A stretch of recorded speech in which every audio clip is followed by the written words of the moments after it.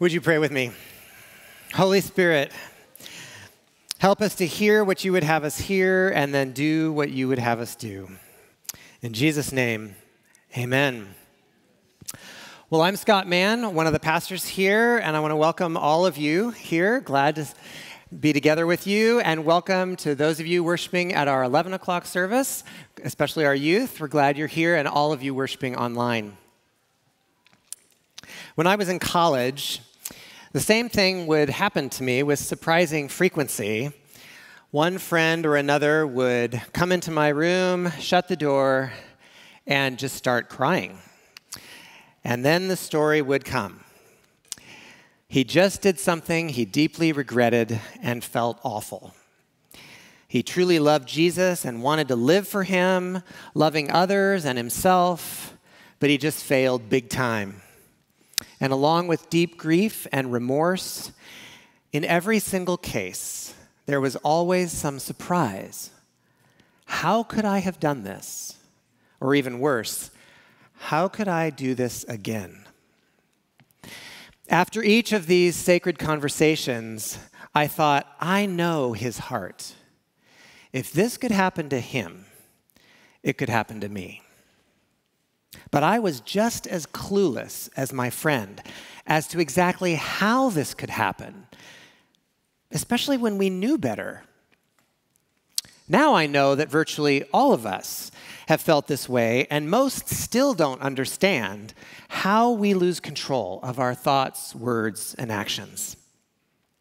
So when we decided to preach through the fruit of the Spirit this summer, I claimed self-control. And you know, not one of the other preachers fought me for it. Maybe our preachers feel the same way you and I feel about self-control. We'd rather not talk about it because we struggle with it. Maybe you feel like a failure in this area, but trust me, it's not hopeless. The Bible has good news about how we cultivate self-control. And I'm grateful for the chance to share a little bit of what I've learned about the most misunderstood fruit in Paul's list. To understand how self-control works and what practical steps we can take, we must pay attention to the surrounding verses where Paul does his main teaching. Throughout this chapter, Paul reaffirms self-control as a virtue. Now, self-control was universally recognized as a virtue in the ancient Near East. Philosophers and religious leaders across culture praised self-control, urging people to believe that their lives would be better if they would practice this virtue. So Paul encourages self-control, and then to drive home his point, he lists the damage from a lack of self-control. Sexual immorality, impurity and debauchery, idolatry and witchcraft, hatred, discord, jealousy, fits of rage, selfish ambition, dissensions, factions and envy, drunkenness, orgies, and the like. It's quite a list. Most people then and now have a bit of a love-hate relationship with self-control. We love that self-control helps us thrive, nourish relationships, and accomplish goals. We hate how life without restraint quickly spins out of control and destroys people and their relationships with God, with others, and everything around them. Many people affirm the virtue of self-control. Few people excel at practicing it, especially when it counts. To do that, we have to understand the dynamics of self-control and how it works. And this is where we get surprised. Like Jesus so often did, Paul surprises us by affirming a virtue and then turning it upside down and showing how self-control is also a trap in 3 different ways. First, Paul reminds us that all of these virtues are fruit, meaning they are results to receive more than they are goals to achieve. This is an important distinction for his whole argument. When we make self-control or any of these virtues a goal, we run the risk of missing them. They are the fruit of something else in our life. We don't grit our teeth and generate joy on command, right? Or peace, or gentleness, or any of the other fruit, any more than we do with self-control. That's not how it works. Paul focuses this whole chapter and the next on the Holy Spirit. These virtues are a fruit of the Holy Spirit's life within us. So the first trap is mistaking a fruit for a goal. It's the wrong goal to get us where we want to go. The second and third parts of the trap are even worse. Self-control is the absolute worst named virtue in English. If you focus on self or you focus on control, you can't succeed at self-control. Go figure. It's no wonder we feel like failures. We don't know the secret Paul explains in this chapter. Listen. So I say, walk by the Spirit, and you will not gratify the desires of the flesh. For the flesh desires what is contrary to the Spirit, and the Spirit what is contrary to the flesh. They are in conflict with each other, so that you are not to do whatever you want. But if you are led by the Spirit, you are not under the law. Paul carefully parallels desires of the flesh and under the law to describe our uncontrolled passion or our hyper-controlled rule following. Paul says whether a person is enslaved by worldly sins or by religious striving, it's all essentially a focus on self. He says both of these are selfish impulses, and they are in conflict with the Holy Spirit. That's part of the secret of self-control. We don't focus on self. We focus on the Spirit.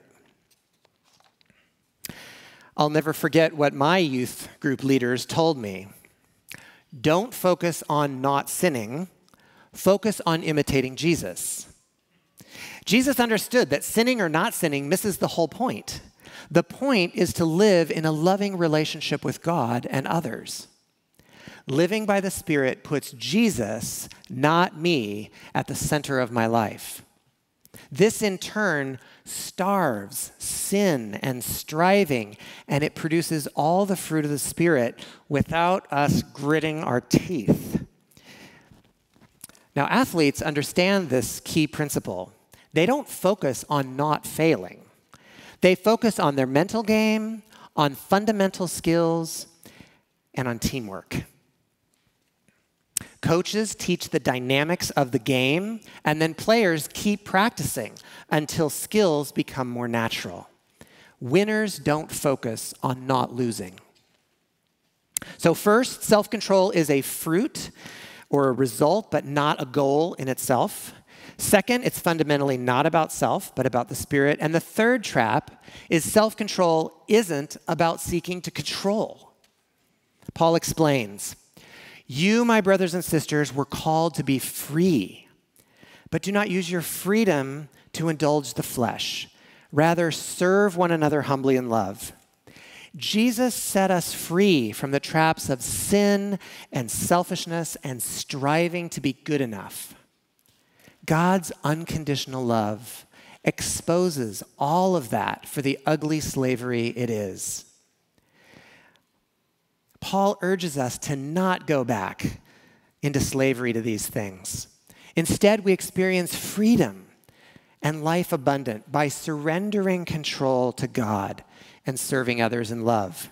One secret to self-control is to surrender to the only one who's worthy of control and invite Jesus to be our master. We follow our Lord, not ourselves. It's no coincidence the 12 steps of addiction recovery have been a worldwide success. They were developed from these biblical principles. And the first 3 steps are critical to any progress in self-control. Step 1, admit I cannot control myself and need help. Step 2, believe God can help me. Step 3, surrender control to God. Those are the first 3 steps of 12 steps.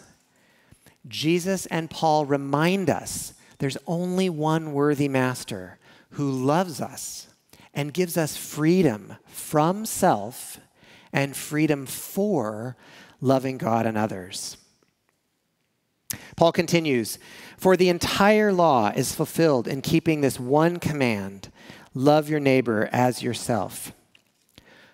So Paul repeats that self-control is not about self or control, but about the Spirit and serving. This is the secret sauce that most people simply don't understand and why we fail at self-control. This is why Jesus can say, "My yoke is easy and my burden is light." He stayed focused on loving and imitating his Father, doing what he saw his Father doing. That's the freedom he gives us. We stay focused on loving and imitating Jesus, not focusing on the 613 things we should be doing or not doing.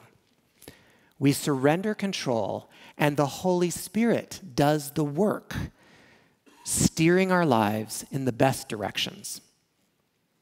Paul concludes, "Those who belong to Christ Jesus have crucified the flesh with its passions and desires. Since we live by the Spirit, let us keep in step with the Spirit."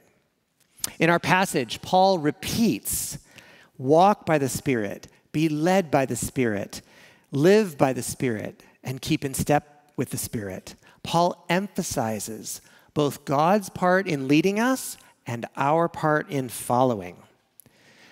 Now, God does his part in forgiving us, freeing us, giving us new life, and much more. Our part is to keep in step with the Spirit. So how do we do this? How do we help cultivate the fruit of self-control in our everyday lives? Well, the starting point for every Christian is to admit we are powerless to save ourselves and trust Jesus to be our Savior and Lord. This isn't something we do just once in life. We regularly confess our need for God and trust Jesus to grow us into faithful disciples. We repeatedly surrender control of our lives to Him.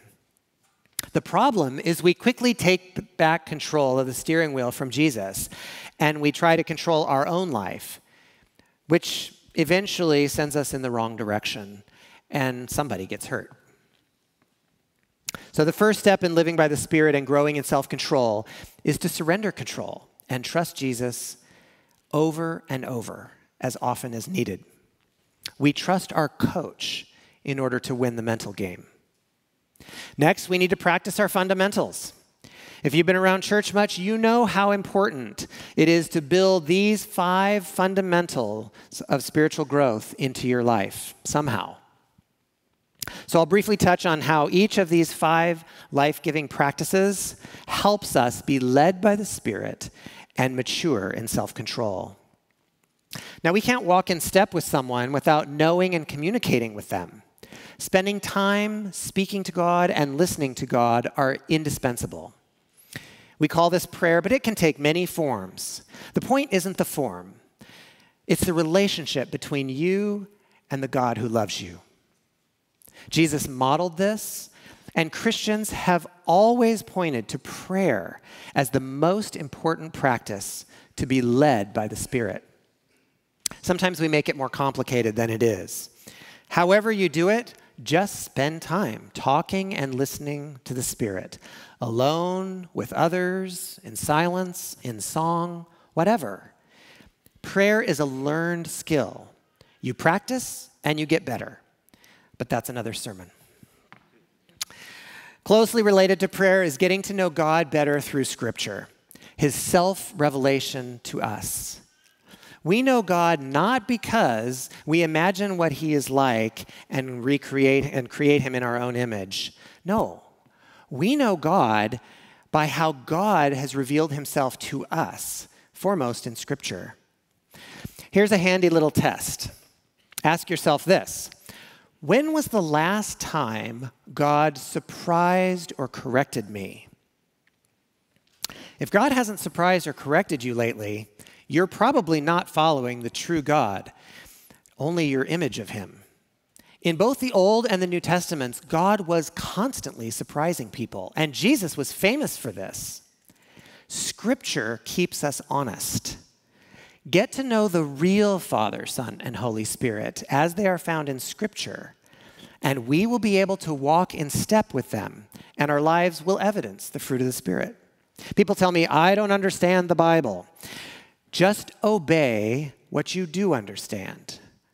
Learning Scripture is a lot like learning a new sport or learning a foreign language. Learn a little, practice a lot.